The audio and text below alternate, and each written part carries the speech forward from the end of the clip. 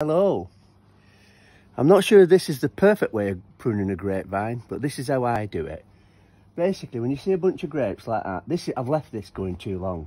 See a bunch of grapes like that, cut off the plant just above the bunch of grapes, so all the goodness goes into that bunch of grapes and you get a nice big bunch of grapes hanging down. The same with this one here. Take it off just above the bunch of grapes, and then that will turn into a nice bunch of grapes.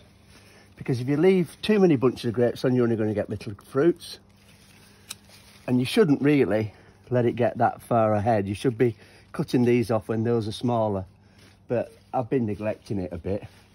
There's another bunch, and you just look for bunches of grapes and cut each stem off just above a bunch. Interesting fact.